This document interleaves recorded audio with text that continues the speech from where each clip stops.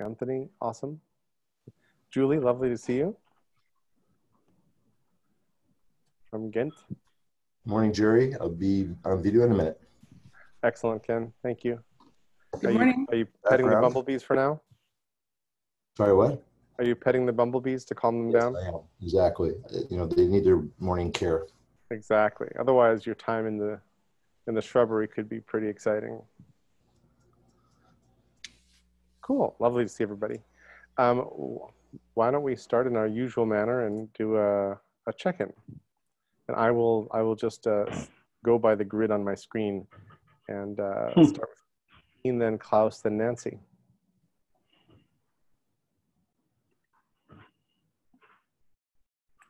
Jean Bellinger, do you want to start? I'm currently on vacation, 1 mile from my house. Figure that one out. No, we rented a beach house and the family's here for the week, so it's actually a vacation.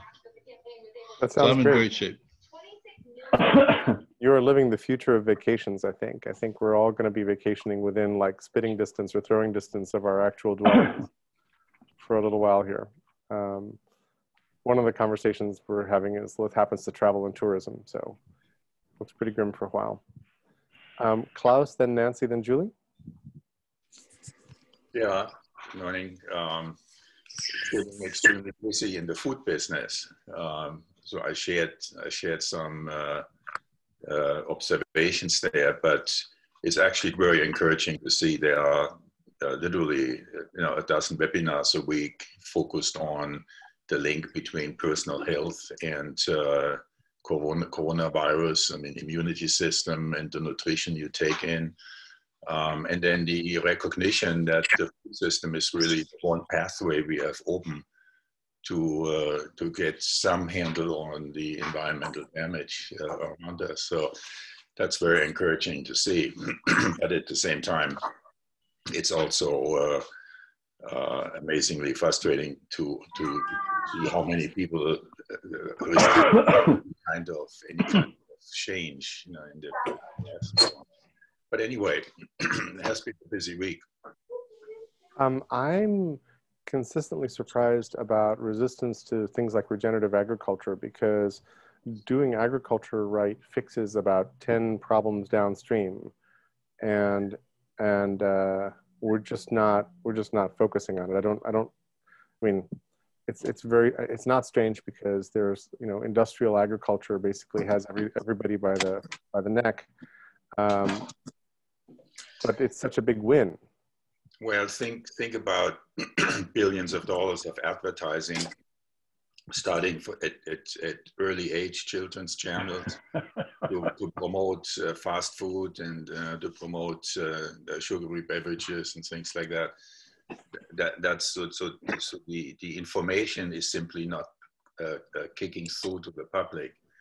And then on the other hand, you have an industry that just can't change because when you think about restaurant chains with 30-some thousand outlets who have all the same menu and a supply chain that is completely specialized to process given inputs, and they can only come from an industrial system that throw into shelf stable products that come frozen to the units.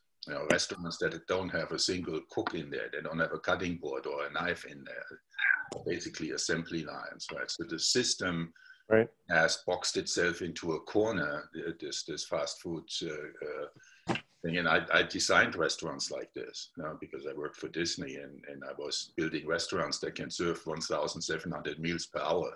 I didn't realize that. Wow. So yeah, there is a huge reckoning where some companies, in order to shift into this regenerative organic, would have to basically reformat their business model, costing them billions of dollars in market share and all that. So a couple things. One is I'm sharing here in my brain a node that I created a while ago, but it was a recent node. I created it, well, I guess in 2015, not so recent. And I created this because I realized I had a whole series of different areas in my brain. I had natural farming, I had soil fertility, I had a series of different things that were kind of separate, and bringing them together turned on a light bulb in my head about sort of how these things all work together. But I'm realizing right now in just this conversation that I don't have here the thing I just said, which is the knock-on effects of regenerative agriculture and how it can be beneficial. So that's one thing. And I'm interested in how we express this and how we tell these stories as an OGME thing. And the second thing is my first job in the world was at Disney in the park in Anaheim. I was a Jungle Cruise captain, which was like interesting. It was, I was being paid $2.90 an hour, which unfortunately dates me. And I was paying $13.50 a month in union dues, even though I was part-time and therefore didn't qualify for any union benefits. So that's the only union job I've ever held. But it was really fun. And I have I never, phone. Nobody had a cell phone then, etc. So I have no pictures of me doing that. None. I thought I recognized you. Yeah, exactly. But also part of the job, I was carrying a nickel-plated Smith & Wesson 38 with which we were supposed to shoot the hippos that came and attacked the boat, which I'm positive is no longer on the ride, but I haven't been to the park in a couple lifetimes. So anyway, Klaus, thank you for triggering all those good memories and so forth. Nancy, then Julie, then Neil. Nancy, you're muted. I'm going for a text check-in because I think the people who are on first get more airtime and the people who joined last seem to get less. So there you go. Mine's in chat. Because we are checking in long. And well, and if you're online first, you're calling us first. That's true too, which is maybe a bit of a subtle reward for people who log in right early or something. I don't know. Or a punishment. Or punishment, that's true. Depends on how you feel. I was feeling the same, so I'll go last. So interesting. Thank you. And all guys go last. And would people prefer really quick check-ins so that we can dig into some topic, or Judy is a yes? Okay, so let's then, I will not riff on what everybody says. I will take a couple notes on that, and let's do more rapid check-ins. So we make it through. And why don't I go from the bottom of my screen up instead of from the top down? Is that better? All right, good. So Shimon, Scott, Rob. Shimon, yeah, if you'll check in. Hi, I'm Shimon. I'm new to the list. I had a lovely conversation with Jerry. And based on that, I'm very excited to be part of the group here. And I am a psychiatrist. I'm actually going to leave it a little, soon, because I do have to go to work. The good news is that in terms of the COVID issue, I'm in Philadelphia area, and we have seen a significant drop. Certainly in our hospital, there's been very few cases over the last few weeks. My interest is in complex thinking about solving social problems. Currently, I'm trying to develop what I call the Citizen Commission to understand COVID-19. So it actually looks at the various institutional and other processes that led us here. I go beyond just trying to blame people, but rather come up with ideas of how to move forward in a more effective way. And the first one that I'm dealing with is how the media handled COVID-19. So thank you. Thank you very, very much. And feel free to post links in the chat to your work and essays. I've got almost all of you in my brain, so you can search for yourselves there, etc. And as I learn more about you, I'm curating that. Scott, then Rob, then Matt. Good morning. Well, at least good morning for me. My video is not working again, but I'm smiling at all of you. So as usual, I had a couple quick notes. The first thing is an observation of this group. In contrast to everything else, I'm noticing that it's not people yelling and not listening. It's not one expert talking to an audience. It's a respectful, engaging conversation between a bunch of really smart, passionate, experienced, thoughtful, generous people, which I think is what makes this so rare and engaging for me. And I also, I think of you all as a bunch of icebergs in a sense, because you just have so much to you. And that's just so interesting to me is the depth that all of you bring. And that's, I just think that's it's such a rare thing in contrast to many of the other things that I've experienced. On the food side of things, have you guys seen anything from Jamie Oliver teaching kids how to cook? I think you should take a look at some of these. They're really interesting. Here in this particular one I'm sending, he's making chicken nuggets, but he's saying, this is how you make them. And you can make them without having to buy it. It's just a fascinating way to go. Another thing about the local food is that I wrote a short story, or started to a while ago, about what would happen if the bicycle had evolved, if only human-powered vehicles had evolved instead of machines in like gas-powered or other powered machines. What would happen? And one of the results was that your travel would change. You would be restricted to certain areas. Food distribution would change because it would have to be, you couldn't bring it from around the world. You couldn't bring it from across the country, not in any realistic way. So it was just an interesting thought exercise. And then the last thing to toss out was thinking about how we ripple outwards. One thing that came to mind that I had forgotten about is in the book Ender's Game.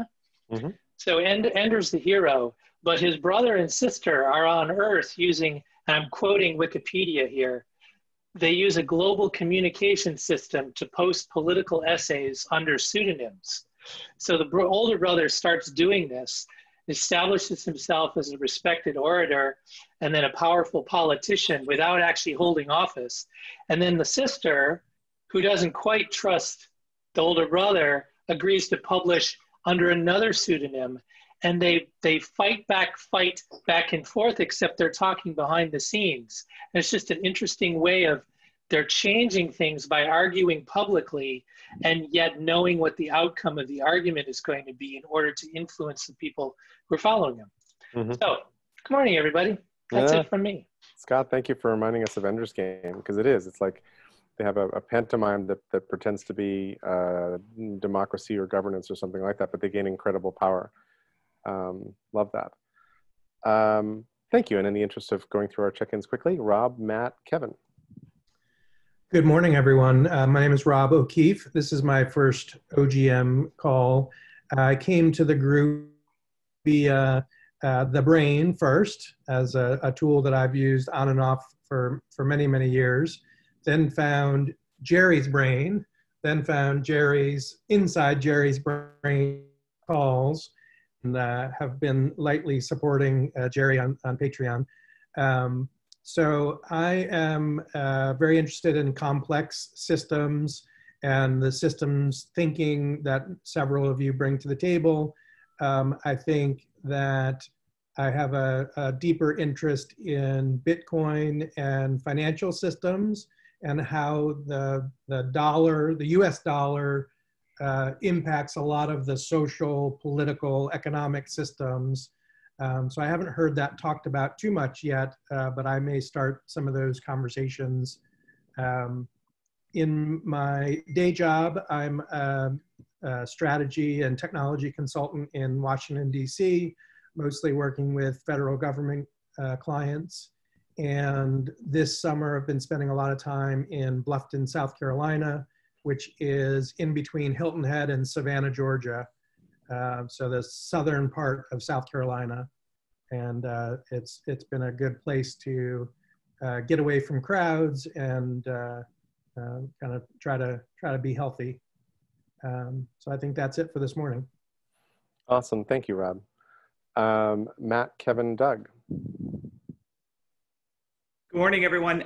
My quick check-in here is thinking a lot about these check-ins themselves and how to move things forward and get organized. I've been having one-on-one conversations with a lot of people on these calls, and I know that there's a growing energy toward starting some movement and feeling that momentum. And so I'm kind of starting to break things down, and I'm noticing with this group that there are some of us that sit into the really wanting to think together about the concerns, the problems that we're working on. And so it's just a way of sharing what we're working on and getting the input from other people and thinking out loud in a public fashion about whether there are issues like the food chain, or we've talked about education, we've talked about social injustice and things like that, that there's energy there that probably needs to be supported and continued, that there's some energy around actually creating some service guilds, or some work product and some things that provide services to the world. Jay and I are starting to collaborate on a potential project around storytelling, and I know story threading is one of those guilds, but that there's also a need for some people to maybe think about the container itself. And it's hard to think about the doing and the thinking together at the same time that you're thinking about the meta container, and really trying to put some energy into that meta container, both in terms of kind of the philosophies, the operating norms, and the kind of the governing principles, as well as actually, the technology. And had a good conversation with Abby around, this idea that there needs to be some building of some meta capabilities that allow that thinking together, or allow that, that change. And so looking to just kind of push the organization and get us moving. I love that, Matt. Thank you. That's top of mind for me as well. Everybody's moving around a little bit on me, so let's go Kevin, Doug, then Ken. All right, thanks. I reported on our credit union project, and it's getting progress on both the investor side and the detail MOU side. But we discovered something this week that I think is kind of interesting and significant. We've been trying to do a local business preservation fund that uses equity rather than all these debt funds, because nobody needs any more debt if you don't know when your customers are coming back. So we found this vehicle called a pooled income fund that's used for planned giving, but you can put money in, and we can do patient equity to local small businesses. And it seemed really cool. And you could do it at a grassroots level. We discovered that you also get capital gains forgiveness coming in. So if you sold a business or a financial asset, the money you put in doesn't pay capital gains. So we've got a partnership that we're cinching up today with an opportunity zone fund that also does capital gains forgiveness. That's the thing that makes them work. And so we are, and it's a fund looking at Black and brown business ownership through real estate, because that's what opportunity zones do. So suddenly our fund could add to their return and reduce their risk and increase their impact. And we can be sold by these big folks as just a little aftermarket product. We can be cool things on your bumper or whatever for these folks raising lots of money. So that's kind of a cool thing. We thought it was a little bitty thing, but it turns out it could add a lot to a really big thing. So that could be kind of cool. So that's it. Kevin, thank you. And this group operates at many different sort of nexus zones. There's certainly the food nexus, and Kevin and others of you operate kind of in the finance and money nexus. And Kevin has been where money meets meaning has been his tagline for a really long time, which I love. So I think part of what we can do is form up around these themes and see what we can do about it. And I'll say this here, and I'll come back to it when we're done checking in. But OGM has kind of a meta role to play in that we're about improving the arguments, improving the discourse, not necessarily solving all the world's problems, but connecting to those who are solving all the world's problems, like your activities in the world, and just adding turbo rockets to those. And maybe turbo rockets is the wrong analogy here. Doug, Ken, Hari. Yeah, my main interest has been thinking about how to put together the way we handle food and the way we handle shelter, because putting them together begins to generate an image of how we could actually live in the future. And I'm struck by how many agricultural projects, for example, in their websites, have photographs that have plants but no people in them, which I think is a mistake. I think mixing those two things together is really helpful. And my thought for the week is that the Romantic movement, which was a reaction against industrialization, failed because industrialization was so attractive in the 1880s, let's say, that basically it provided jobs and interesting things, and people went there. And the Romantic movement and its later form, the arts and crafts movement, were buried by the tsunami of industrialization. But the industrial model has kind of run out.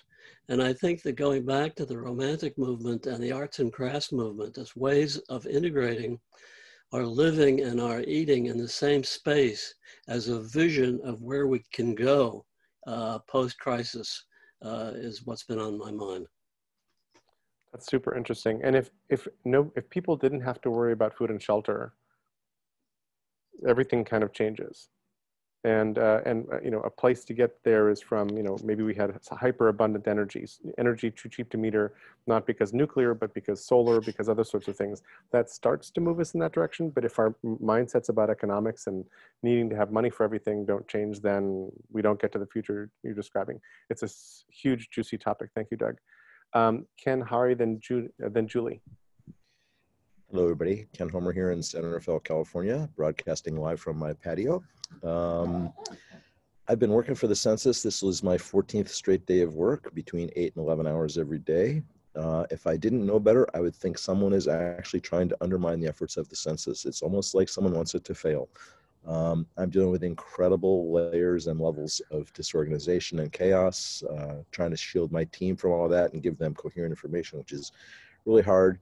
And for some reason, as I was listening to people talk this morning about their check-ins, the phrase popped into my head from the lesser known of Orwell's books, but the equal to 1984, which was Animal Farm. And I keep thinking about 4 legs good, 2 legs bad. No, 4 legs good, 2 legs better, because that seems to be going on a lot right now. So that's my observation and pithy comment for the day. Awesome. Thank you, Ken. Hari, Julie, Judy. Okay, good to be on this call again. Greetings from India. And my check-in is okay. So first of all, I'm actually surrounded by people who are so good at systems and systems thinking and all these things. I'm actually just have come to this through sustainability, which is what I'm interested in. So one of the things which I'm doing is I'm helping to build a nonprofit on climate action, and you know, it's like we're using like systems mapping to create context for us to think about mobility, for example. And you know, I've been lifting a lot of the language from these calls and you know, telling them about sense making and things like this. And we're thinking about how we can deploy as a horizontal layer so that you know, we can enable people working with different communities to bring that climate action layer to them. So we're also so my first mapping workshop is this weekend. And also thinking a lot of you know, self-organizing structures and how we can use that. And you know, interestingly, writing proposals where the keyword resilience is used a lot, and we demonstrate multi-scalar approaches, for example, to build resilience with regard to water in Afghanistan. So that's one of the proposals which is getting out. And you know, I'm just really happy to be on these calls. And you know, this, like I said, a lot I'm learning from here and trying to apply. For example, genes and approach to building a systems map is something which we can use without scaring everybody away when they say like what systems thinking and you know, so on and so forth. So glad to be here. That is awesome, Hari. Thank you. Julie, Judy, Pete. Hi, everyone. Happy to be here as well. It was my ambition to be here earlier, but I followed quite some of the calls via YouTube, so thanks for that as well. Where to start? I'm in Belgium. I'm female. I'm 32. That was thinking that I had to do there. I guess that starts after 30. I'm quite passionate hard, about. isn't it, Julie? Yeah, sorry. It's hot in Belgium. We have a heat wave like crazy. We never experienced that here. So it's like, whoa, we don't have AC or something. So just took a shower. Yeah, enthusiastic about people. I did the quite classic track, I guess. I went to university. I studied economics with a major in marketing, went to Coca-Cola, big corporate company, learned a lot. But was frustrated after a couple of years by the lack of decision-making, lack of ambition, lack of innovation. I'm not experienced in technology at all, but it went so slow that I was like, okay, I'm going to be outdated if I keep working here in 5 years. So that led me to search something else. So I quit and ended up at Nextworks, which is a company that believes in innovation, technology, and people, and just advocates to do something about that and do more with it. And I think that's also why I ended up talking to Jerry and April in what we do. And we continue to bring people together. I think we're not really far ahead in the tech using technology to do that better, actually. So I think in that sense, what Jerry's brain is was really fascinating to me, because we also see a lot of connections, a lot of content, a lot of stories. And then I wonder, after a couple of years, like, okay, how can we bring them better together and give better access to more people to do something with it, etc. So I kind of recognize the exercise that we are doing as well. Curious human being and addicted to easy interfaces due to my generation, I guess. So I struggle finding things in your brain, Jerry. So you have to explain me again where the search button is. So I'll reach out for that.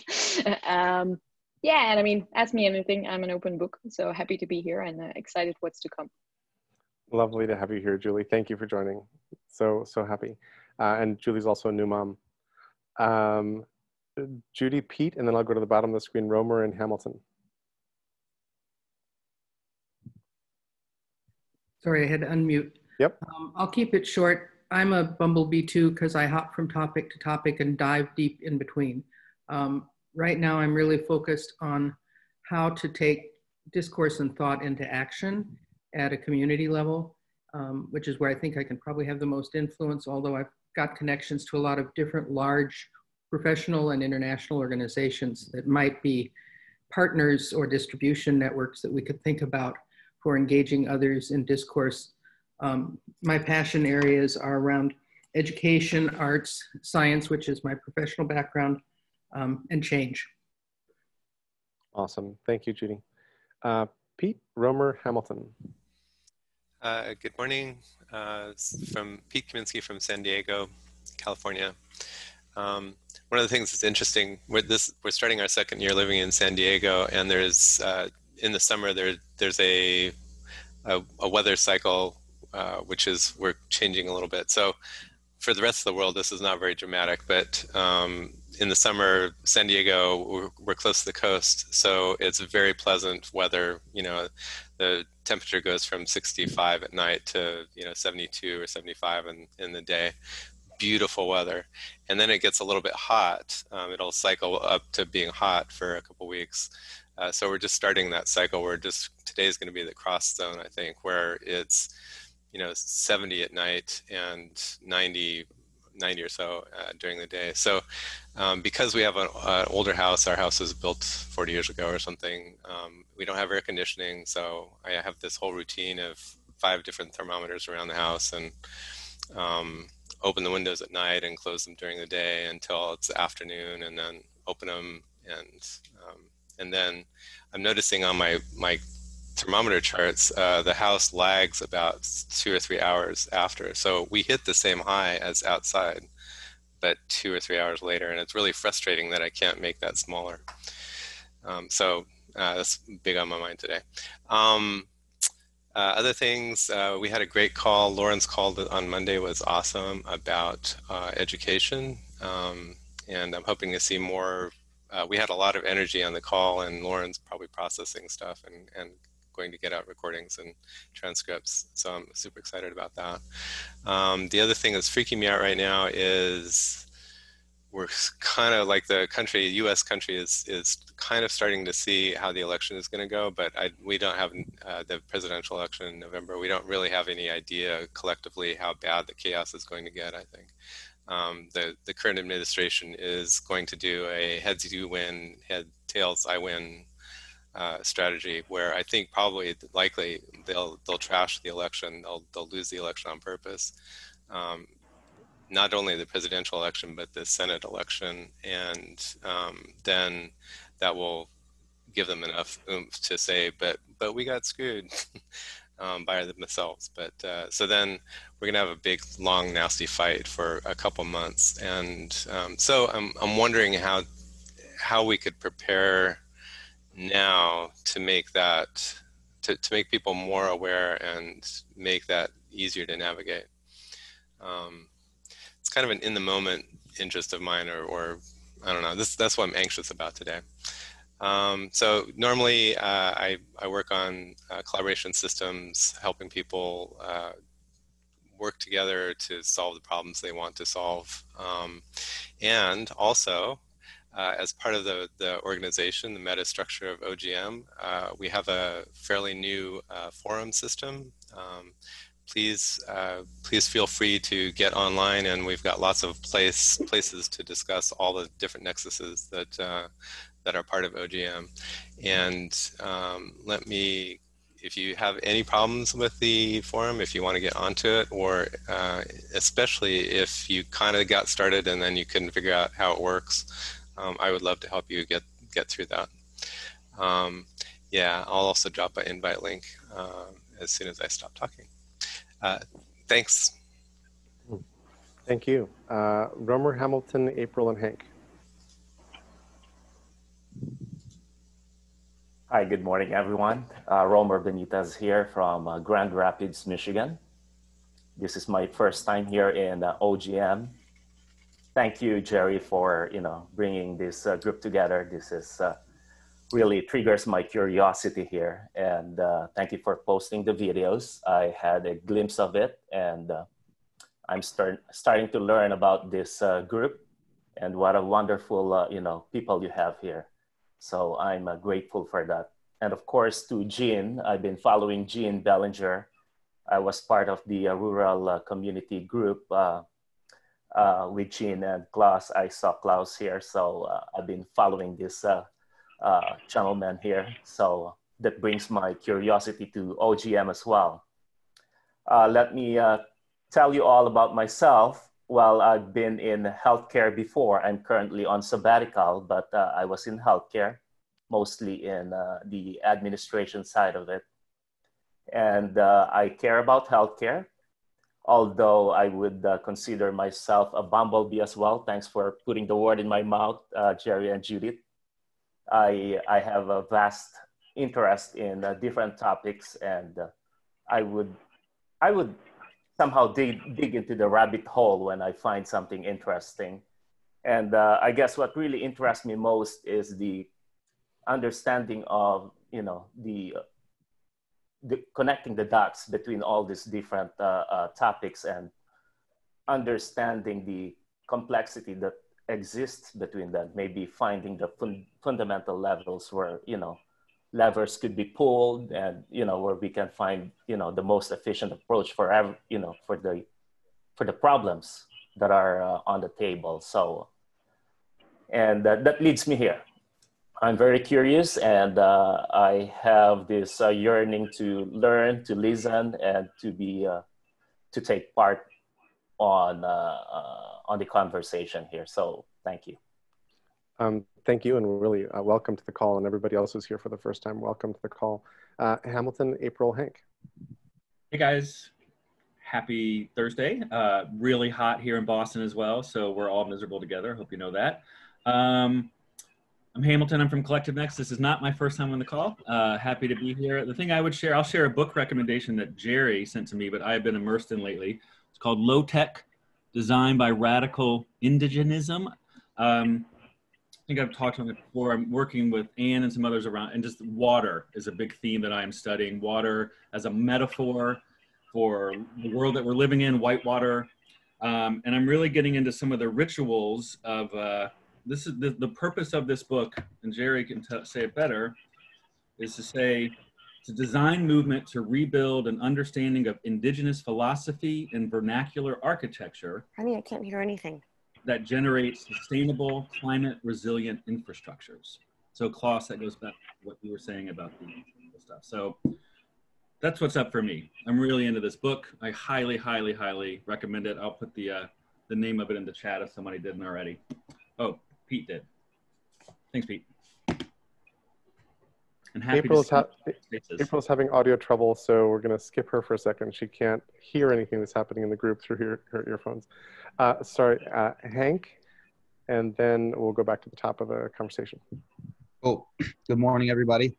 Hank here, also definitely not a first-time attendee to these OGM calls. So I've been working with Matt, meeting with a whole bunch of people one-on-ones as well to kind of try to, build up some energy around some of the organization. I think my mind has kind of gravitated towards that kind of like place in the middle of the projects, like the do space and then the principal space, to like think about the frameworks that are actually going to help information kind of flow between those two, right? And like tie those pieces together. That is proving to be a much more complicated task than I thought. And I mean that in a very positive way. But you know how like you think about things and it's so simple and you're like, oh, I can do this thing in like 2 hours. And then 10 hours later, you're like 2 paragraphs in and there's more questions and answers, but I'm enjoying that. I think personally, I have recently just thought about really just kind of how people, how important it is to set goals and then keep them in mind. And then also the challenge of reframing them so in ways that make them achievable. I kind of call it like recertifying as a savage kind of thing every day. How do you do that? What's the process of doing that? How do people do it differently? Which has been cool. It's been really hot here as well. I went on a run the other day and I'm pretty sure I saw the devil in a swimming pool on the run. So that's kind of where we're at. So that's my check-in. Thanks, Hank. Let's go Jean, Neil, Julian.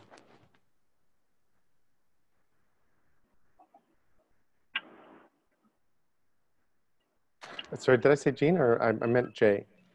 But yeah, Jay, Neil, Julian, and then we'll go back up. Okay. Hi, everybody. I'm honored to be in these calls and often intimidated by the genius that appears. I continue in 5 different directions to explore the relationship between individual gathered insights from one person's life and how those are applied in storytelling, and how that builds up to collective storytelling and greater mythology. And I just continue to explore this in leadership and organizations, culture building. And as Matt said, we're exploring some ideas. There's a thread of that, which is where's for me, what's the story layer on top of the brain and what would that look like? So I'm just flagging that, Jerry. But in general, orienting towards a world that works not just for everybody, but for all beings that inhabit this planet, and how, what does it look like to cast out into a future or an alternate reality that we can begin to build soon and collaborate as quickly as possible into seeing that, acting on it in very, very tangible ways. I think a lot of us share those impulses, so it's great. It's you're putting, we're hearing, I think, ourselves through each other a bit as we check in, because it's like, oh yeah, that's me too, and those are good words. Ooh, I like that, and on from there. Neil, Julian, and then back to Jean. Thanks, everybody. Neil Davidson here in Leuven in Belgium. If I can share this, if you can see this thunderstorm coming up, you might be able to see Leuven is in the center, Brussels, so that's in Belgium. It's gone dark in the house. We're hoping to get some rain. I spent an hour this afternoon watering plants that I put under shade covers last night to try and protect them from the heat. This is an unprecedented heat wave in Belgium. It's 3 to 5 years into water deficits. I left Australia when it was burning under bushfires for 6 months, and their fire season's about to start again. My brother has just been appointed in groundwater, managing the groundwater program for New South Wales in Australia. 70 towns there were about to be evacuated last year for lack of water. This is climate chaos writ large it's already here. We're all feeling it. In terms of how that then relates to OGM and how we might do things at the sort of meta level, part of my concern is that there's a lot of great work that needs to happen. There's a lot of great information that exists, but we need some sort of vertical integration, not just horizontal coordination. And so the conversation that I tried to start on Discord was to do with what are we here for? It wasn't meant to challenge OGM. It was meant to say, what's the highest level whole systems ethical intention principles that we can bring as an architecture that then allow all the other projects to align with and help to prioritize those projects. Now, as a newbie, I'm not directing it. I'm just trying to ask that question. How do we coordinate around multiple levels of thinking and consciousness and engagement, from the conceptual and the ethical right through to the actual physical on the ground?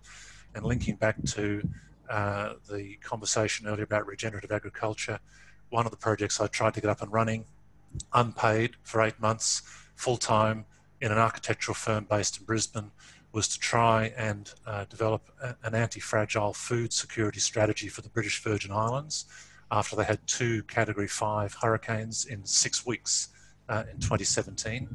Unfortunately, we couldn't get that up, and to show the interconnectedness of things, part of the reason was the politics coming out of Britain and Brexit, and the fear of the loss of tax havens impacting on the financial sector, which provides most of the income, which has alienated the standing of every farmer in the British Virgin Islands, because you can earn more creating a tax haven and creaming the benefits from rich people than you can actually looking after your own people in terms of feeding them. So that's one example of the systemic elements that I think we can start to say, how do we bring high-level system ethics and design, plus all these tools to say, how do we inform that, plus the mechanisms for systems mapping, conversations, dialogues, to build collaborations across difference, not just with people of like mind, but unlike mind, in transdisciplinary systems design laboratories. And that's the sort of thinking that I'm trying to now bring to Belgium. But of course, most of my work is done face-to-face, and very hard to have face-to-face in the middle of COVID. So been reframing what that looks like for the last 6 months, and hoping that I can bring some of those gifts to bear. I hope to get back to the discourse conversation when I get a chance to integrate other bits. And if I don't intend to offend, so if I say things which look out of turn, please let me know. If there's stuff that's already in place, please let me know. And if I'm going somewhere that people don't want me to go, please let me know. But if I'm going somewhere that you like, encourage it, and I'll try and bring some of the things that I've learned over the years in a way that might help others to see alternative pathways forward. So thanks very much for having me here again. Love that, Neil. Thank you. And we're trying to sort these things out right now on Discourse. I'm not a great forum participant. I'm having trouble sort of getting around and being there. I love this context, like seeing you live and interacting in this way is my favorite thing. Actually, second to like being in person, which I miss desperately. So I'm trying to be in these conversations and do some guiding there as we go. We could do a one-on-one if you want then, Jerry. Oh, you're talking to the others as well. Sorry. That sounds great. Love that. Julian and then April can actually check in. So we'll go Julian, April, and then back to Jean if you wanted to say more, and Nancy if you want to de-virtualize your check-in. Go ahead, Julian. Hi, Julian here from Palo Alto. I'm interested in the mechanics of knowledge management, and this starts with concepts like graph databases and semantic webs, and then moves into IT structures, conventional IT structures, but move forward into the 21st century. In particular, I'm interested in using immersive visualization to do this management, but not based on technology silos, based on cognitive science. Let's see, so I'm seriously interested in any topic that affects the ability to describe and manage knowledge. I've been sidelined for the last 2 weeks by an unplanned hospital trip, but just getting back to speed today, hopefully. Thank you very much, Julian. April, you want to go ahead?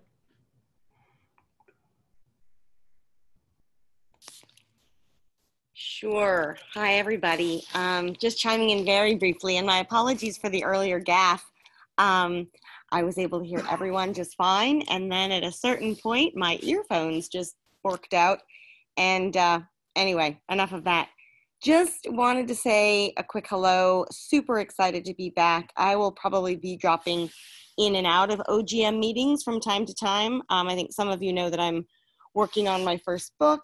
Manuscript is due in November, so kind of all hands on deck for that. All about how do we navigate constant change, and not so much from the perspective of neuroscience, but really just quite practical and adaptable. And I've recently launched this thing called a Flux Mindset Explorers Club, which a few of you are members of actually, and it's a collaborative quest to work through some of the themes I'm writing about, some of the themes we're all grappling with. You know, when I think about a world in flux, or if I were to ask all of you right now, what parts of your world or life are most in flux, I think we'd get some universal responses, and I think we'd also get some very individual, unique variations of that. So just really excited to see all of you, to observe, learn, witness, chime in when I can. For those of you who do not know me, I think most of you know this, but if not, I am also Jerry's wife. So I am the one of us who gets to see Jerry as we're on these calls. And when he posted that photo of the Boulevardier earlier, I was here when he took that photo. So anyway, always just awesome to see many of you and this momentum. And, you know, I think this whole thing around flux, it's been echoed by several of you without using that word today. And actually one thing I'll mention is that one of the most consistent pieces of feedback that I'm getting as I write and probe and explore and kind of throw ideas out there around this notion of flux and how do we develop a flux mindset, and regroove or groove for the first time some of the disciplines required to think very, very differently about what we expect about the future, about where our assumptions and values come from, and so forth. One of the things that's been most interesting is that people continue to say to me, you are describing something that I now realize I have actually been feeling for a very long time, but didn't have language to express. And just putting some language, it's not as though once the moment you define something, you somehow solve it, not at all. But if we don't have a common language to talk about this stuff, we're never gonna have those conversations. So I offer that up as sort of a fluxy lexicon is part of my quest at the moment. And anyone who wants to chat about it more, I'm happy to do so. That's it. Awesome, thank you.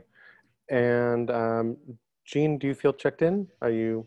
Well, I want to introduce the group to Leverage Weaver, if this Cool. is the time to do that. This is an excellent moment. And I think we've got most everybody else. Nancy said she's fine with her text check-in. So go ahead.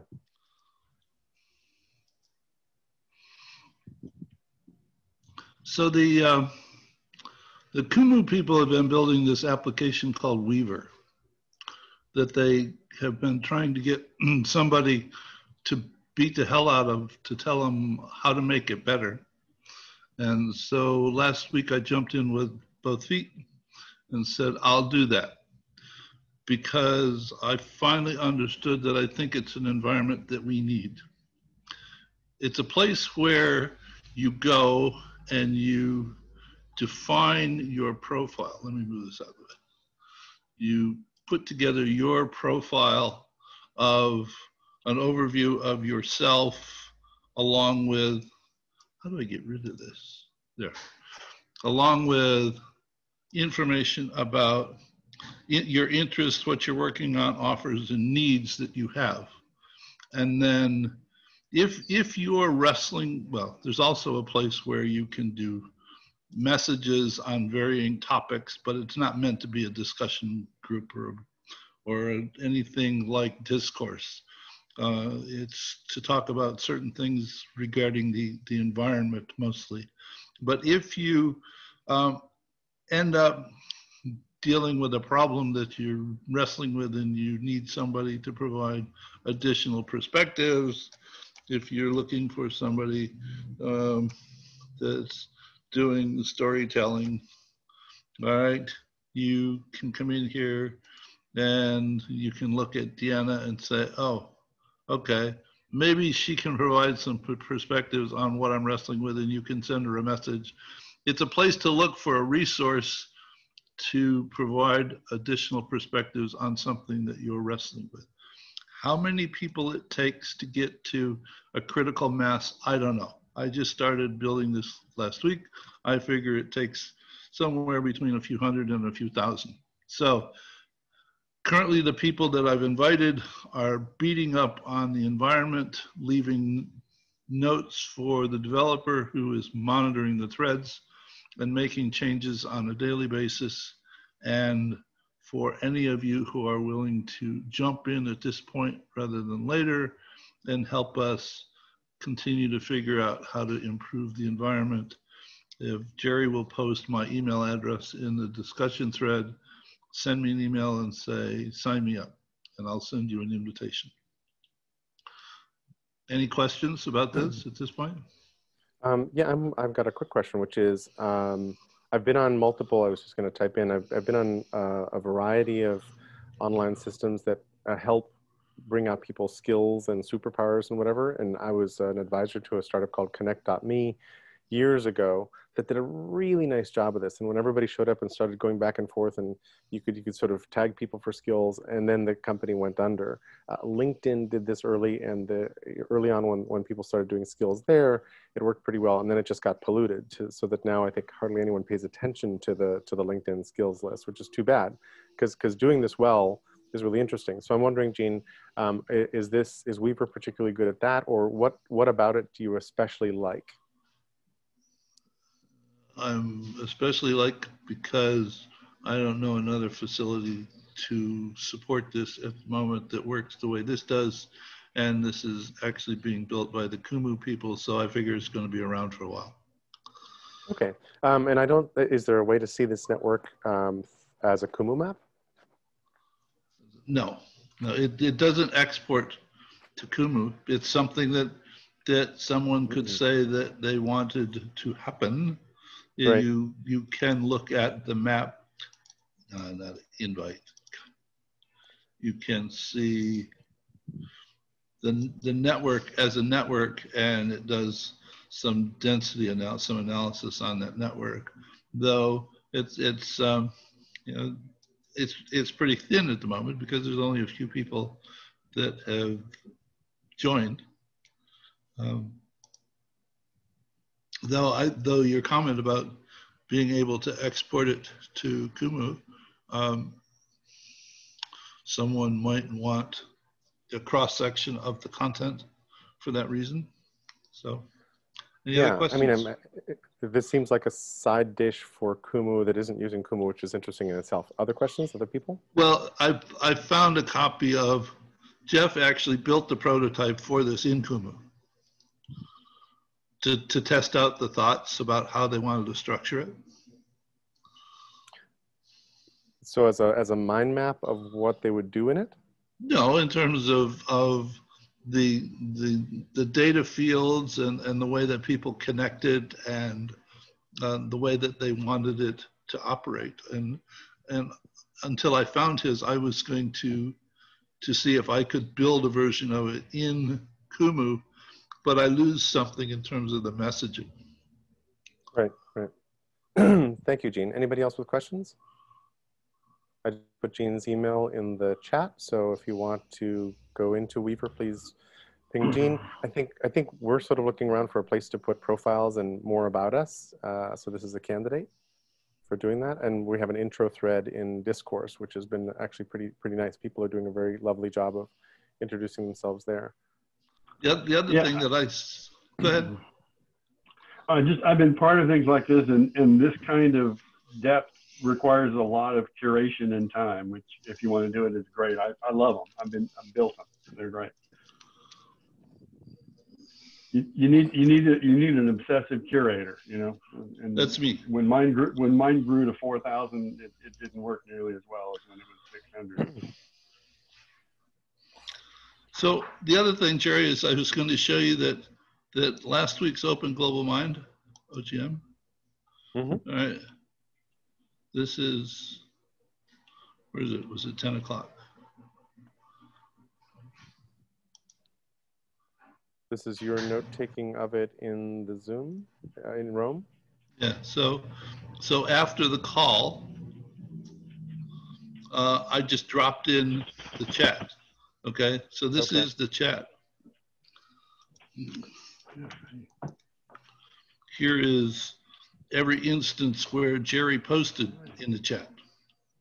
Here's every instance of Jerry everywhere in my second brain. And if I simply open Jerry here, there are 5 specific references that I've made to Jerry in different places, in addition to all of those unlinked references to you.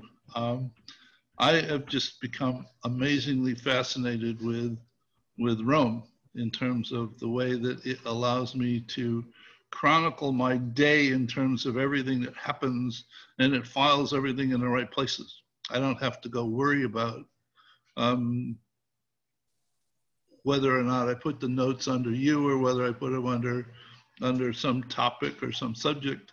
I just type everything in on today, and it takes the tags and puts it all in the right place. So for those of you who haven't found Rome, go take a look at romeresearch.com. I think it's amazingly fascinating. Thanks, Gene. And I think we need to have another hoedown pretty soon and throw in tools that are not visual in the sense of multidimensional, but also power tools of the kind you're talking about. And I know that Yuri, who's not on this call but is a member of OGM, has a similar tool to Rome he's been working on. And there's a couple other variants of it. Also, Jacob Cole with Idea Flow. So there's kind of a category of those. And just on the topic of profiles in things, I was just looking up, this is my list of profiles online from all the years I've been using the brain. So here's my LinkedIn profile. Remember Google Plus, everybody? Branded.me, Brave New Talent. Here's Connect.me, Facebook profile, Visify, Karma Circle, Branch Out, Quora, Reinventors, ORCID. I don't have any memory of what that was. Anyway, I love profiles like this, but I've been doing a whole bunch of these, and I would love to figure out a persistent one that actually becomes one that we all love and use. And somehow LinkedIn ate the resume but didn't eat the profile. Like I'm curious about how that works. In particular, because a really good profile should be a way to visualize ourselves in our networks, should be a way to find people who have skills, as you were just demonstrating with Weaver, Gene, should be a whole bunch of things, but somehow that hasn't clicked in place. Anybody with thoughts on profiles or some that you've really loved? Pete, go ahead. Real quick, I'm going to drop a link to Murmurations, which we talked about in another call recently. It looks like an open protocol to publish information about yourself or about anything. It reminds me of microformats and IndieWeb and way back XHTML Friends Network. I like the centralized ones, and I also am looking forward to seeing decentralized ones. Agreed. And I think decentralized web is something we need to sort of focus on a bit as maybe a sub-call or something like that, because it ought to inform everything we're trying to build and all the tools we're trying to choose. That's kind of where I think things are heading. And Murmurations, I think, is a good call there. Any other thoughts on profiles and such? If not, I'll turn our attention briefly to this idea of story threading. Jerry, we haven't heard from Lauren. Lauren Pardon? joined us. Lauren joined Oh, us. good. I haven't heard from her. Lauren, would you like to, you mean as a check-in? Lauren, do you want, you're outside, I think you're now outside the mall. Do you want to check in briefly? Yeah, I just got out. Yeah, I just wanted to say, I kind of condensed. So we had a little education on Monday where we had a bunch of people from various fields of collective intelligence kind of ideate around the future of education or learning. And it was actually, when I put it together, I was so overwhelmed. And I'm going to post a link in the chat, but I think we're on to something. I think you'll see what I see. So I'm just going to post a link. You can check it out. But I honestly cried. You're breaking up on us a bit, Lauren.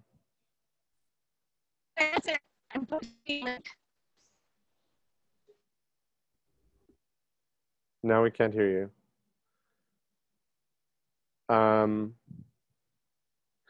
If you get to a place with better signal, let us know. For a second, Kevin has a question or a comment. Go ahead, Kevin.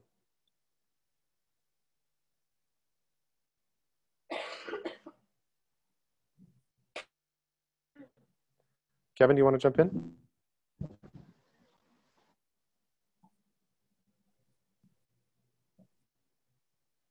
Don't know. Okay, Lauren is frozen. Kevin, I don't know what's up. Why don't I take a moment? I sent a link to a Google Doc around story threading to everybody just now. And we had a call about story threading where we introduced the idea, and this document is starts there and says, you know, if you want to watch the recent OGM call, let me just share my screen so we can all look at it together without all being in the document. There we go. So basically, I'm starting with a pointer to the OGM call where we introduce the concept of story threading. Whoever has a small child in the background, could you mute for a second? That might be Lauren coming back on the call.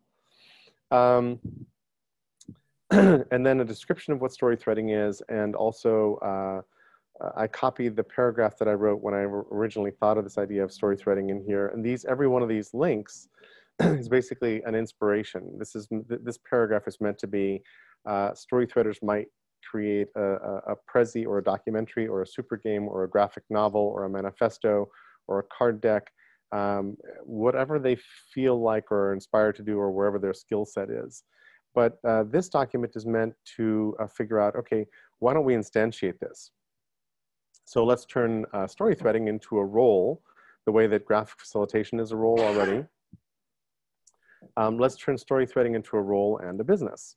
So going through how to recruit and prep pioneer story threaders. So I think the worst story threader because I'm totally happy to be a story threader and participate in meetings in this way. Who else would like to do so? I have a thought in my brain where, as I was thinking about this, I thought of people who would make good story threaders. This was a pretty ambitious list because I included, for example, Jane McGonigal, who is a super game designer. I included Nikki Case, who's gotten a lot of attention for doing simulations online. And I don't know Nikki, but back her on Patreon, so would have to introduce myself. But part of this is there's sort of a kind of a high bar for being a story threader because your role is to find interesting threads and weave them, to find nuggets of goodness in the meeting that aren't necessarily being represented in what's being said, and to add to that your own context and experience.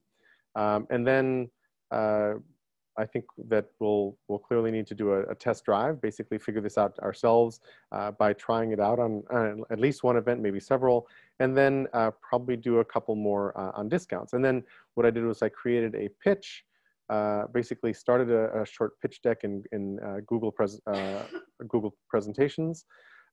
So we need to build out a pitch and then figure out who would like to actually do this. And then story threading at some point needs to actually be a standing business if it picks up. And then in OGM, I think the idea is, can story threading be a guild? And can story threading be a practice? And what does it mean to be a business and a guild in OGM? This would be just pioneering that whole idea. And finally, a couple things at the bottom. So how do we market this? Where do we go? I own the domain storythreaders.com. So there's a website you can go visit that where clearly I stopped in mid-sentence at the end of the page. So we need to build that out. And then how do we tell when we're getting somewhere? So today, graphic facilitation is a known thing. Only you know about StoryThreaders. So if we create a demand for StoryThreaders, that's one sign of success. Another one is that StoryThreaders are making a living doing that, as currently graphic facilitators do. And then a third is that some of these creations go viral. So some of the inspirations that are in that paragraph above are things like the Story of Stuff or the Ice Bucket Challenge. I mean, I'm sure that every other nonprofit besides the ALS Foundation, which did the Ice Bucket Challenge, I'm sure every other nonprofit was slapping their forehead going, why wasn't that us, right? Because the Ice Bucket Challenge has nothing to do with ALS. It has everything to do with, here's a crazy ass thing to challenge your friends to do and contribute some money. And it would just, it generated, I'm forgetting what the number was, but I thought it was something like $20 million for ALS. It was a huge sum. And then how do we bake into this process of story threading some double and triple loop learning? How do we actually improve the process as we go? Because so far story threading is just a vision for how to do this. We need to actually run it a few times. So sorry to sort of bump through it in that way. You will have a link to this document. Let me just go quiet and stop sharing screen and see what anybody thinks. Neil, please. Wonderful. I haven't had a chance to read the document, so forgive me if I'm cutting across that.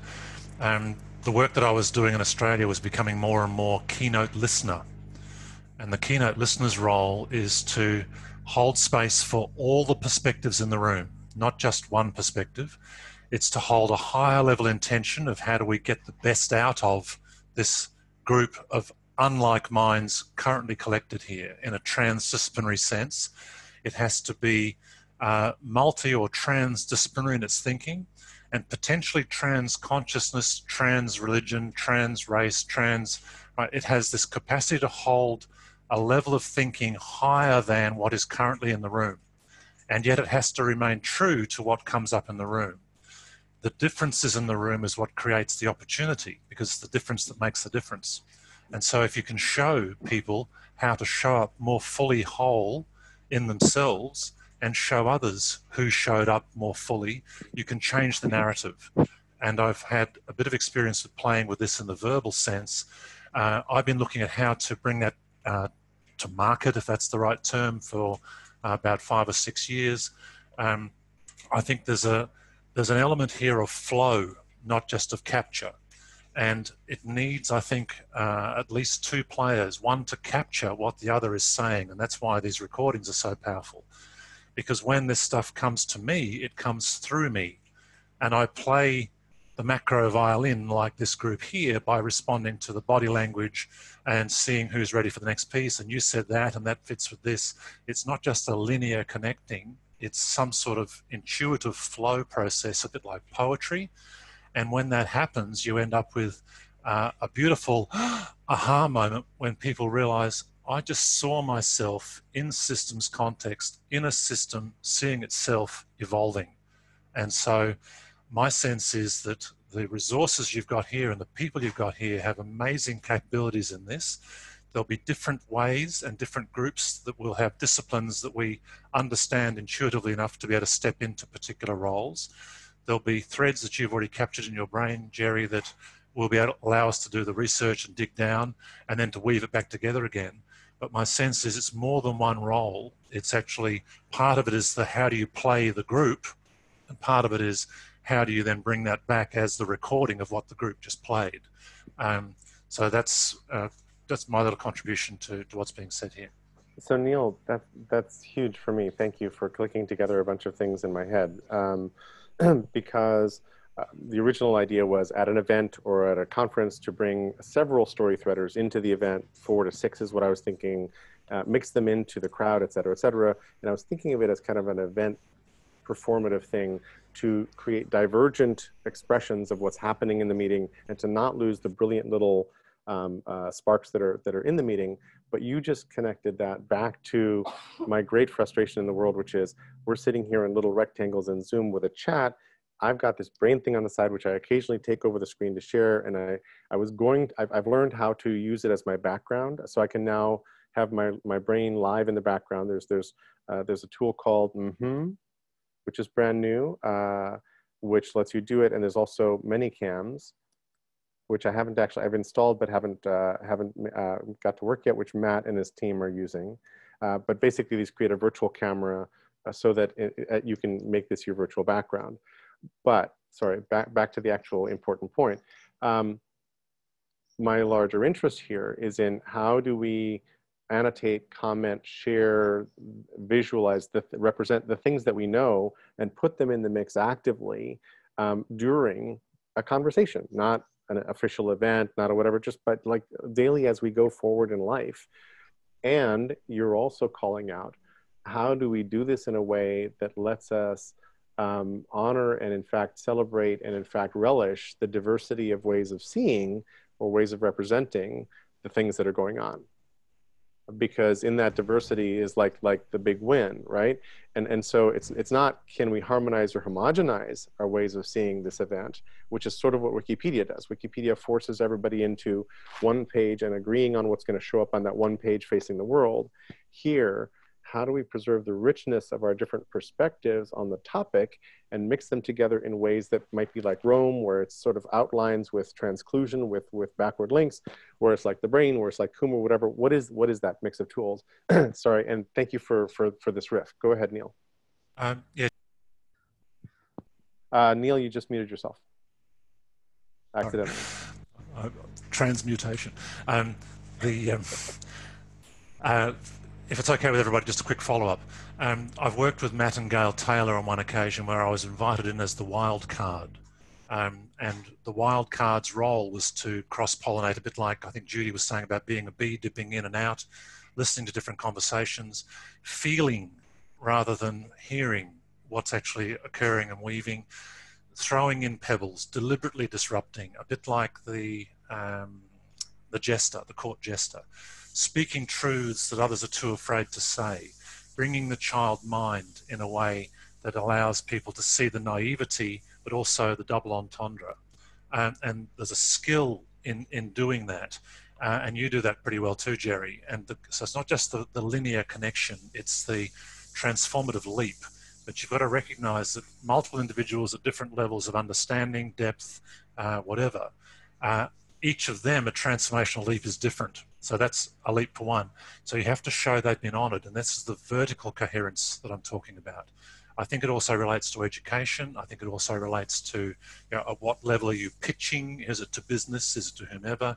How do we weave that? And the way that I've done that in the past is with somebody to hold the structure as a good facilitator, because it's almost impossible for me to hold structure and go into the intuitive flow space. So you need somebody who can hold structure, mutual respect between the person holding structure of the intention we're here for and the person that's actually bringing something new, and communication between them to say, is it appropriate for me to raise something I've just noticed? And if you can do that well, you can bring it then back in poetry, in pictures, in conversation, in story, in humor. All of those tools come into play. And especially if we can then dig and say, this is what came out of it, and now we've dug back into the brain, and those bits of information we didn't have on our fingertips at that moment, we've now woven into the story, and here's your rich picture of your system evolving in systems context, and based on the real-time recording, which allowed you to see yourselves and to recognize yourselves and how you came together. And I've had that aha moment. Wow, where did that come from? And it's just this most amazing feeling, because the whole field is lifted to another level. And the same people in the room, but they're now thinking, now what? Not just how do we coordinate about painting the fence? It's why don't we change the town? And so this is, I think, the transformational shift that's so needed. And unfortunately, the current, and I think this is part of the frustration I'm sensing in this group, the frustration is that we've got the information, we've got the tools, we have all these pieces, we don't get the gigs because we're not just doing the business as usual, tick, I'm one of the top 5, so I get the gig every time. And yet when we're in the room and I have to inject myself into the room sometimes as a gatecrasher, we create a difference. But you have to be ready for discomfort, because you're actually challenging some people's worldviews, affirming others, and stretching others that are ready to move. And you have to hold that dynamic in the individual that is actually doing the weaving in real time. That may not apply to somebody who's doing the weaving, you know, away from the scene after listening to videos or, you know, watching what was said. But in the real time space, it's a really intriguing combination of systemic understanding, but also systemic sensing, and holding those loosely with humility, as I've seen you do, Jerry, holding those with humility rather than imposing your view, holding the possibility that they could go another step, and having that next step in your head to play as a card if they're ready to go there. And somebody has to throw the pebble in and be able to say, oh, sorry, that was the wrong ripple. I meant to go this way. So you've got to have nimbleness and all those things. So I love this area and this rich field we're playing with here. And I'm looking for how can I bring some of those skills connected to this body of knowledge, recognizing that I've only got a narrow band of things which I know enough about to be truly transformational, but I can hold space for multiple perspectives in whatever field I throw myself at. But having an expert in the room like Klaus on food structures or whatever would be fantastic to say, you know, here's what I'm sensing. Klaus, what do you reckon? Right? And by the way, how does that fit with the crowd? And so that's happening in real time. It's systems facilitation rather than facilitation to an outcome. Neil, that's awesome. Before I pass to Ken, then Jay, real quick, two things. One is, I love the idea of the trickster, the coyote, the jester, the person who has leeway or permission or license to do things in the meeting that change the meeting. That is brilliant and is nowhere contained in the story threading idea at this moment, although it's lurking in the background. So you just yank that forward. And second, I think what you're also helping illustrate is if we do this right, we're inventing the next medium. We're inventing the next way that people normally communicate. And what we're describing right now sounds like, geez, it's really complicated. Like, oh my God, I'm going to see like all these. And so if it sounds overwhelming right now, we need to also figure out how this becomes as simple as Tumblr or Pinterest, and yet much more vital and representative of what's going on, so that we're actually sort of doing what you just described so poetically, Neil. Ken, then Jay. Thanks, Neil. You talk about a flux, being fluxy. There's so much in what you said. I could go in many different directions, but I want to start with the keynote listening role. During my decade with the World Cafe, we had a regular practice where we would periodically gather and set aside an afternoon, and we would sit in silence for like 20 minutes with the question, if the World Cafe itself was speaking to us, what is it saying right now? And then each person would share that. And we had a graphic recorder recording that. We'd start to map out. And over the course of time, doing that on a regular basis, we kept hearing different things about the cafe that really informed how we shaped it and put it out in the world. And I think that might be a reasonably good practice for us with OGM as we get more deeply into it, to periodically sit and say, if OGM was speaking to us, what would it be saying right now? The next piece of this is a very similar thing. Mark Gerzon, who's the president of the American Mediators Association, was hosting a 3-day World Cafe in Israel around the Israel-Palestine conflict. And periodically, at the end of each day, he'd say, okay, what voices have we heard in the room here? And over 3 days, they identified 7 separate voices from the room. They weren't coming from any individuals, but they were coming from the way that people sat at the tables and kept moving. These 7 separate voices kept showing up. So that to me was kind of a keynote listening of, there are these really deep unconscious perspectives that we can bring up if we are consciously engaging with them. And it requires a structure and asking the question. And I think that also fits into your keynote listening role, that we can engage the people who are actually in the process in that level of listening, because it's something they're not used to doing. And when they do it, they go, oh, it's a little weird, but the results show up really quickly and powerfully. And they're blown away. Wow, that's really interesting. There are these 7 perspectives that are kind of arguing. And now that we've identified those voices, we can listen to what's legitimate about each one of them and what needs to be honored. And that changes the entire conversation from one of strife into one of coherence. And just to build on what you said, all the things you said, you just described, don't need to be visualized, put into Kumu or the brain or whatnot. They show up differently. They show up when we make room for them, when we're actually present with each other. And then there's this fun edge of, oh my God, we just learned that there's 7 voices. Maybe we can represent those and like absorb them into the forms of representation and the ways that we're shaping what we know and how we express it. Because the insight that those voices were there is a big deal for that group and for what was going on. And I think I agree. Let's build that into what we're doing. Jay, the floor is yours, and then Klaus. Yeah. So I just wanted to ask the question: what is the role of story in story threading?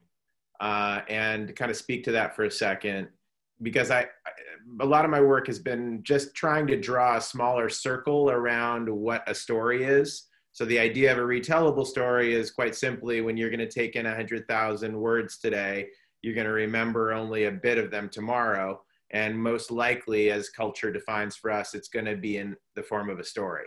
It's going to be some distinct surprise or change that took you from one state of knowledge or being into another state of knowledge or being, some shift, some transformation. And so the retellable story is like that thing that's carried over till tomorrow that you could then remember and retell. And that's just one circle, and there are many circles of how to define story. But I think that one part that I'm intrigued about is, if we can get to those moments of change and have one way of depicting those moments of change in these expressions, you can also start to layer those moments of change from different perspectives that informs a kind of greater, hologram of story. And so I feel like what you're saying is you're talking about multiple inputs and methods, but I want to just keep coming back to this idea of story, of exploring these dovetailing key moments of change and informing and drawing from what people will actually remember from this, and kind of telling a meta story from that. Totally agree. And we also need to be a lot deeper about what we mean by story, as you're calling out here. Love that, and need to chew on the rest of what you just said. So Klaus and then Judy. Yeah, so I actually posted a story example in the forum, and I also have that same sentiment that while we need to show maybe graphically or in flow form connections within the system, we then have to translate that into a story to an audience that has like no idea what they are looking at when you show them a spider web of relationships. So I'm working with a group of NGOs. It's hosted by the Sierra Club, but there's like a dozen. There's the Sunrise Movement, Green New Deal. There's a dozen NGOs involved in this. So I posted this here yesterday. Got a very surprise response from a group of vegans who were protesting that I'm once again hostile to vegans, where obviously the story has a completely different purpose. But the challenge really is to take this systems understanding and move it into a story format that's short, compelling, and relevant to the context within the group that you're talking with lives in, right? So I'm all in favor of, I admire all these system structures, because they help build an understanding, and you see connections that you may have missed otherwise. But so my thinking is strictly abstract in my head. I don't do any modeling. I just think about it and meditate on it. But so we have to find a way of starting maybe with story, moving that into a model, and coming up with an advanced story. Right? But I think it's all rooted within story. Thank you, Klaus. Judy, then Neil. Sorry, I had to unmute. Yep. Wow, really rich conversation today with a lot of depth to it. And I'm trying to think about how we take the shared inspiration that occurs in this form of discourse into operability within our group and outside our group, because there are nuggets of insight about every 15 seconds in these calls. And I can't possibly keep up with looking at the person, taking the chat, taking my own high point notes, etc. And I know I'm a pretty good integrator. So I don't know how to take this collective wisdom into the transformative mode that allows other people to engage in a new insight that they can then take into action. Because my sense is we want this to not be an intellectual exercise or a philosophical one, but a connection of people that are going to do important work together in local and global context, because each of us is one point in a huge personal network for at least all of us all over the world, but also in our communities, and every person we influence is another nexus point. So I'm struggling with how to say this, but the taking it from the ideological knowledge content that we all bring so richly with our own experiences to something that is transformative or offers a possible transformation to a larger community is where I'm really wanting to try to work. And I think you expressed that really, really beautifully. Partly, the people who are in this call have a high tolerance or capacity for the juggling and the mind mapping and the whatever else that we're doing. And I think all of us are pegging the needle during these calls. I know that I am. I'm looking at the chat, I'm listening, I'm trying to process, and then occasionally the technology is breaking, and then whatever. So how to translate that into something your average civilian or your average citizen is really happy to use and participate in daily. And right this minute, there's this gigantic gap. And I think, Judy, you're pointing and saying, how do we operationalize it so that everybody gets the benefit from this kind of thing, which I love, which is like a total goal. So yes, and then Neil and Pete. Beautiful. Thanks, Jerry, and thanks, Judy. You did express that very, very well, and this is part of the dynamic, and I think it comes back to Klaus's point that if you're trying to tell a story, it's different than if you are capturing a story or recognizing that there are multiple stories in the room. In my work in real communities in Australia, my job was to point out that there was more than one story, and how can you live together in this place if there's more than one story and you can't even share your own stories, right? And so in one example, and I've discussed this at some length with, I've lost his name, on another conversation, the fathers and the fathers-in-law had the irrigation rights, they had the water rights, they could choose to put in a crop or not. For them, the economy was working.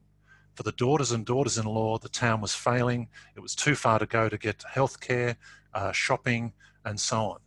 They were in the same room with us. We pointed to the fact that there were two stories, but we didn't say you're wrong and you're right, or you're right and you're wrong. We said, how come there's two stories? And at the point they realize there's two stories, you then have allowed both stories to be seen side by side for the first time. So in that way, you're saying, what is your common story? What could your common story become? That's working with and turning the herd to some extent, right? And so you have to hold a higher systems ethical intention that I will do the best I can with however far they're prepared to go, at whatever speed they're prepared to go, but you have to be loose to the absolute outcome. Right? It's non-attachment to outcome in the Buddhist sense of the word, right? Then the other side is, and I think this is Klaus's dilemma, the other side is, if we know all of this stuff about how the global food system is collapsing, about how we've got food deserts, about how we've got drought, about how climate change is going to change everything, about how monospecific culture is raping the planet, right? How do we bring that information to attention? And I think, to me, there's a spectrum of opportunities here. Each one of them is a pebble in the pond. It's a strange attractor. right? The strange attractor is to say, who gets this story, right? Who gets this story? And I think there's a need for multiple levels of story. And I think I mentioned this on a previous thread.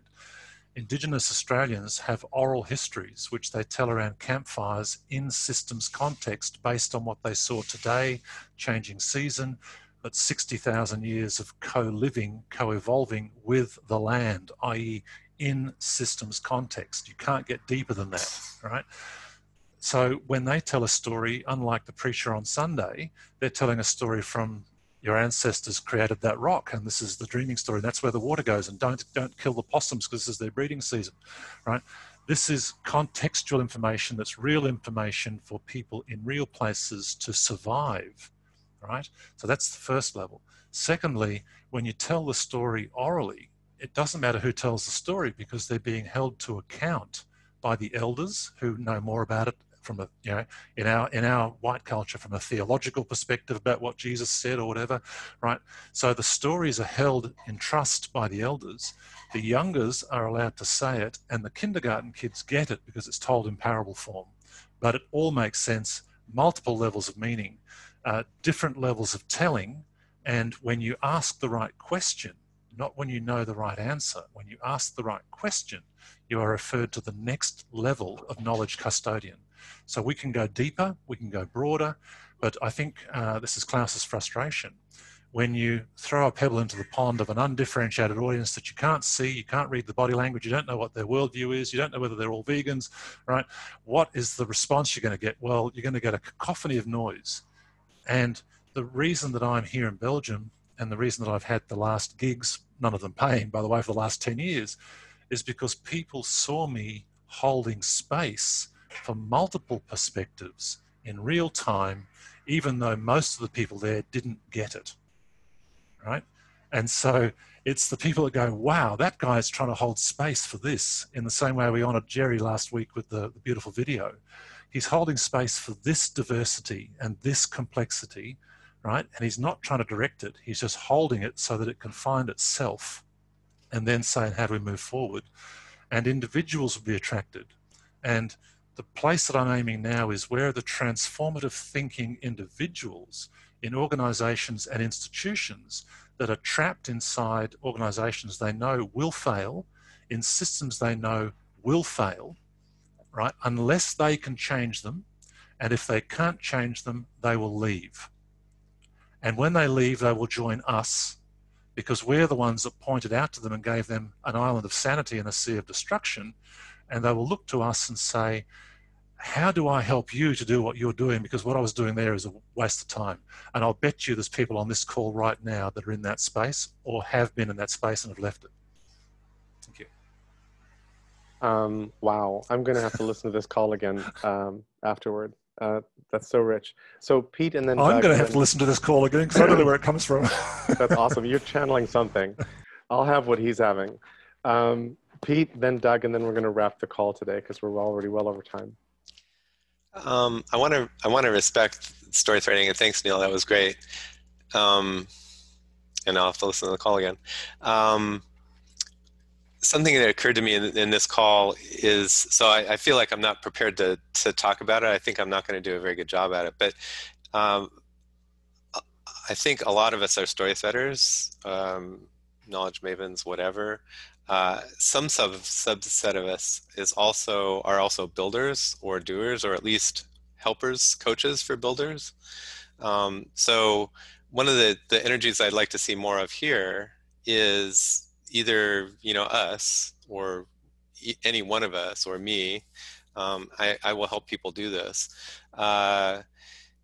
Is to pick something and start working on it, rather than continuing to help people tell stories about it.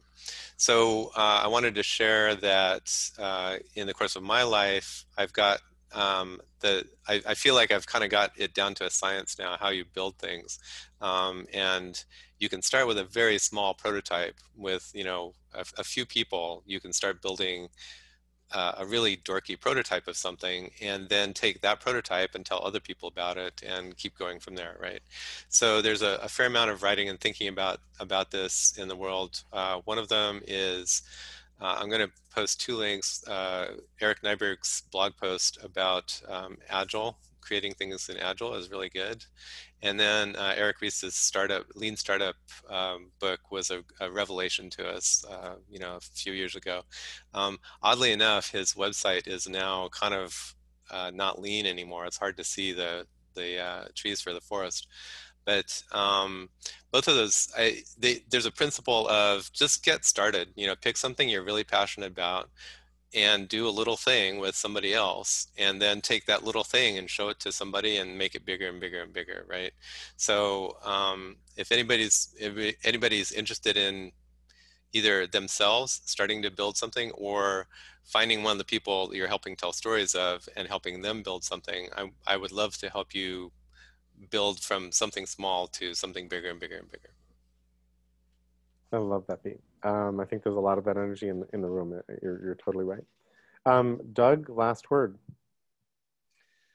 Well, as I'm listening, I think there's a desire to be able to tell the story based on what's actually happening in the meeting. But if you take a meeting like this one, it might be that the real story is never actually spoken, which means the story integrator has a big problem. So for example, in this meeting, the key story might be, I'm just picking one, hidden assumptions about sticking in the present and not talking about history. So I'm just fascinated by it. That makes the storyteller's role really hard to pin down and hard to teach. And well, you see the point.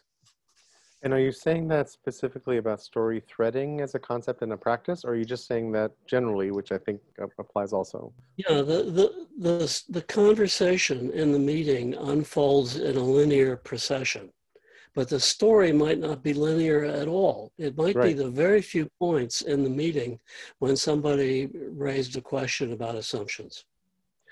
And I'm totally on with that. And partly what I'm hoping to suggest with story threading is that by giving people a lot of leeway, freedom, license to interpret and narrate and express the stories they're hearing, that what you just said will show up better than it would normally, because somebody will say, hey, actually there's an archetype we've all been like walking around and not talking about, and here's the archetype, and here's how all the nuggets that I heard in the meeting attached to that archetype. I'm making this up, but that would hopefully surface some of what you're talking about. So I think I didn't know it, but what you just said really resonated for me. I'm trying to bring skilled people, and I don't know if this is a teachable skill or if this is just a talent people have, which is why I'm saying that the bar for story threading might be a little high. But I think that I want the kinds of people that Neil described earlier to be in the room doing this, so that we can bring up those kinds of notions, like you just said. That's a terrible place to end this call on, because I just want to go with that. We also need people like Doug in the room, right? And this is really important. That it's. I think that's really important what you're doing, Doug, because this is the disrupting coherence compassionately, right? It's challenging where we got to in real time, right? And then it's the question of, and now what, right? And so, if you can create the space to do the next piece of creation away from the group, then you've created space. And that's what you've just done. You've given us a nugget there to say what wasn't spoken about, how do we bring that up? But if you don't create that space, it's very hard to record it in the minutes or have it in the report. And the reports that I've tried to write, academics looked at them and went, you can't write this. It's got integration of real world people and stories. It's got bits of academic research. Most of it's subjective. None of it's real. None of it can be verified. And I'm going, go and talk to the community. They just changed, you know. And so we don't necessarily know how to measure this stuff, but we can sense it. And so when we sense it, we need to speak it. And when we speak it, we need to hear it. And when we hear it, we need to say, and now what? Jay, did you want to add a coda to this? You had your hand up a little earlier. It's great that we're talking in many layers of story and what we mean and how this works. I would add that for me, it's very important to just inquire, how was the world before? The world before was a lot of people looked up and said the current story capturing systems that we have, or insight capturing systems that we have, are not quite doing what we need. A multidisciplinary group came together and looked at story from multiple angles and said, I have questions here, I have questions here. Are we talking about the same thing? And then we kind of got to the innermost cave, which is, what is this? What can this be? What might it look like? Looking out into the future to say, at one point we will get to what this immersive version looks like. And that's where I think we are. We're in the cave.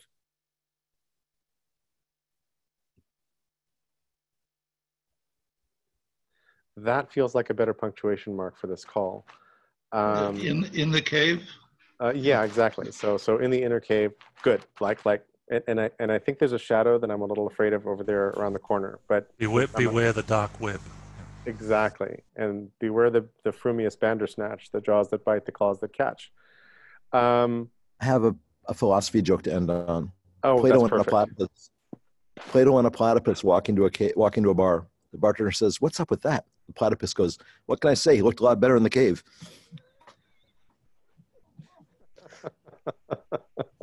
That's really good. Thank you, everybody. I'm going to have to rewatch this call. This is awesome. See you on the tubes. Let's plan a couple of separate calls. Thank you so much. This is a gift. I really appreciate it. Thanks, all go well. The storm, I had to dash out during the middle to take things off the roof, which we've been shading the skylights with. The neighbour's tent was blowing away over the fence, and we had to grab that and pull it back. That's where their kids have been camping out in vacation in their own household. Wow. And the garden's got about an inch of rain, I think, in the meantime. So it's been a productive meeting. Thank you very much. Take care. See you. Bye, everybody. Have a great day. Thanks for surviving the storm. Thank you.